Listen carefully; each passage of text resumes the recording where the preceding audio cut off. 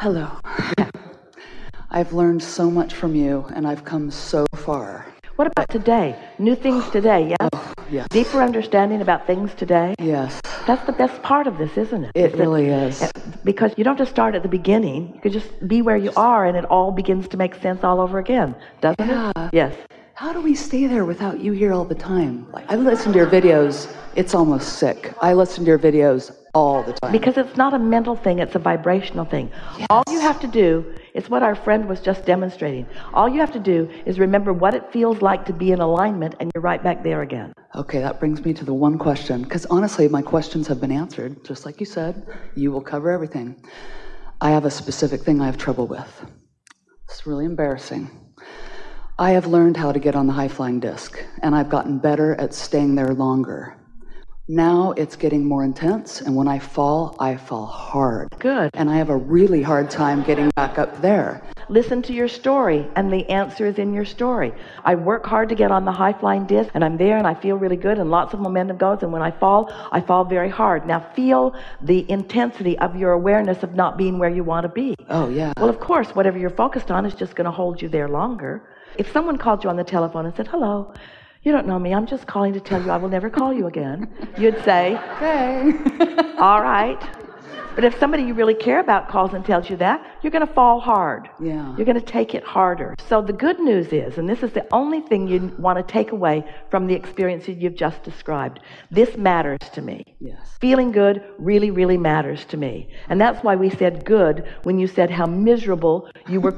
We love it when you say, "I'm consciously aware of the utter despair I feel when I'm not on the high-flying disc." We say, good, your guidance is alive and well, and that's going to serve you so well. If you said, "Oh, I get on the high-flying disc and it's great, and then I get off and it doesn't bother me that much," that would be a whole different conversation. True. Okay, and here's the sticking point. Now listen to your words. I fall off, it feels awful, I can't get back on, I'm stuck. No, actually, it's my partner. I find that when I screw up in the morning and I fall, and I catch myself quicker and quicker, I say, "Okay, I'm sorry, I'm ready to get back on." He won't let me. It's almost like I have to pay for it all day until the next morning. How do I get myself on despite, because I really care what he thinks and I don't want to? You can't get around your beliefs about his beliefs. What do I do there? How am I tripping up there? So just listen to this conversation. So you're on the high-flying disc, and do you think that your attention to your partner is the reason you fell? Or Probably. Did you? Yeah. I know I have beliefs and So stuff. it wasn't unrelated to him. It was related to him that you fell and met him on that level. Now there's two of you with that kind of momentum. Of course it's going to last all day. Even if one of us really is like... Well, if you really were, you wouldn't have fallen. But you see, you're doing what we've been talking about here. You're living conditionally. When he's up there and you focus on him, the two of you stay there together. But if he's down here, you've got what is itis going on. Yeah, how do I avoid letting that affect me in here? First, by understanding it, by appreciating it, by not adding more words about it, by not trying to blame him about it. Now that's all what not to do. What to do is, we just have some questions for you. What do you prefer? Feeling good or not feeling good? Feeling good. What do you prefer? Maintaining your vibration regardless of what's going on around you, or being affected by what's going on around you? Maintaining. What is logical to you? If you've got strong, good feeling momentum going, is it less likely that you will fall? Oh, yeah. So do you really believe, are you really telling us the way it is, that you really had strong, high-flying momentum and you fell?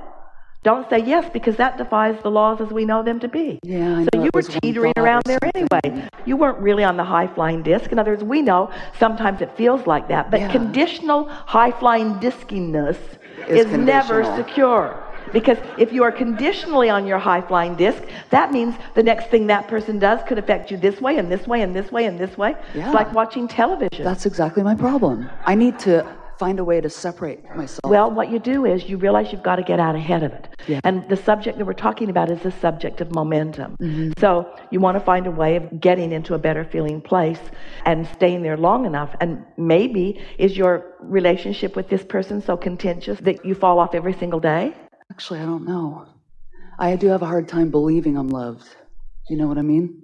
I hear the words, all that, but I think because I don't love myself so much, I have a hard time believing that, and then I'm looking for evidence. So it is a conditional thing. I want to figure out how to get out of that. Well, you just have to do it a little bit at a time, and we've been talking about that a little bit here today and quite a bit yesterday, that the best way to feel that worthiness, to feel that love, is by deliberately accomplishing something that feels good and maintaining it long enough that the universe can yield something lovely to you.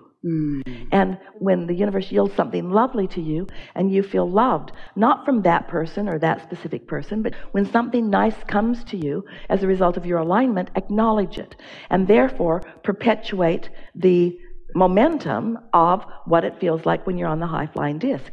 The first thing that you must do, any of you, you've got to be real about what the high-flying disc feels like to you.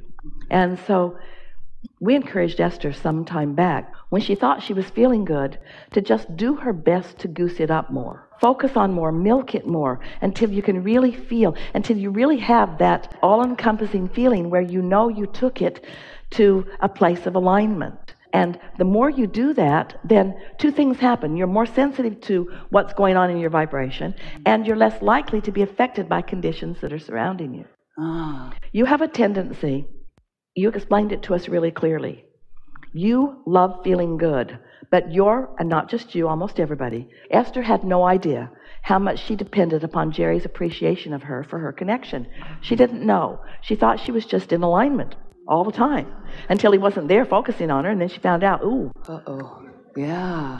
So what happens is, as you are depending on someone else for feeling good, then they've got to be really stable. And if they are, then you can go a long time having a really good time. But if they're not stable, then you're up and down and up and down. And so then you begin pronouncing it their fault. Everyone sort of felt you do that when you first introduced the words, my boyfriend, to the conversation. In other words, I'm blaming him for the way that I feel. I recognize I'm in And this. so here's what it is. I want to be loved, and when I feel like he is, then I feel good and all is well. I want to be loved, and when he's not looking at me, when he's looking at something else, then I fall off my high-flying disc. You got it. And so the answer is to realize that you're looking for love in all the wrong places. And I've heard this for 10 years. But here you're going to hear it in a different way. You are going to hear it in such a different way. All of you are. The conversations that have come before have queued this up for a perfect understanding of this. So just relax and enjoy what's coming next. So our friend yesterday wanted $100,000 so that she could take a really nice vacation. And we talked about how there's lots of journey that leads to the $100,000. And then you can have a perpetuation or a continuation of the journey. So you want to live happily ever after. That's what you're looking for. In the same way she wanted $100,000, you want to live happily ever after. So you make this person the cornerstone of you living happily ever after. Yep. So you're just trying to start out here. You're not doing this work first. You're not shoring up your ability to be tuned in, tapped in, turned on with or without him. You're not finding alignment just because you want to. You're not meditating your way into non-resistance and then perpetuating the good feeling thoughts until you get on that high-flying disc.